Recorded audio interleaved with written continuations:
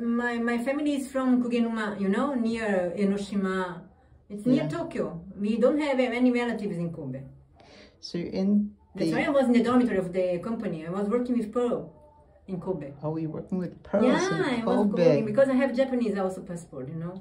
No, So, when it was 311 was 5.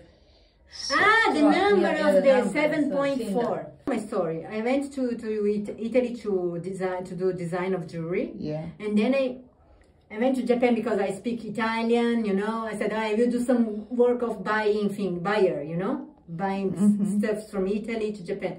And then my mother asked me, Leah, go to Kobe to take my pearls because Kobe is the pearl company's business there, you know. Yeah. And then when I went to take my pearls, they asked me, you want to work here because we need somebody that speaks Japanese, Italian, you know, English, blah, blah. And they hired me. But my family don't live in Kobe. I have my family near Kuginuma, you know, it's Shonan. And you said that it was 5:30 in the morning and you were asleep? You didn't... I was asleep. But you didn't hear But you know it? what happened? In that morning, I listened many dogs barking that night before. And also the fishermen couldn't take any fish. So that means that the animals feel before. That's right. It's unbelievable. I remember the dog barking so much. Yeah. And I was like 1 o'clock in the morning doing my kumon. I don't know. I was studying, you know, Japanese. I don't know what. But I said, oh, I'm so sleepy. I'm going to sleep. It was good because if it was like in my desk, in the table desk, for sure I was dead, you know. And also, I don't know how my room was. I did all the decoration that.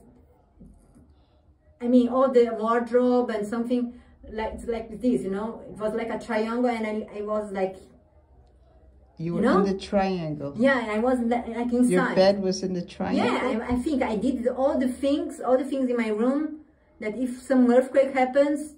You did? You already planned for it? Of course, I didn't think about it. And so it was a miracle. And the second floor was empty because my friend moved 1 month before, you know. It's crazy.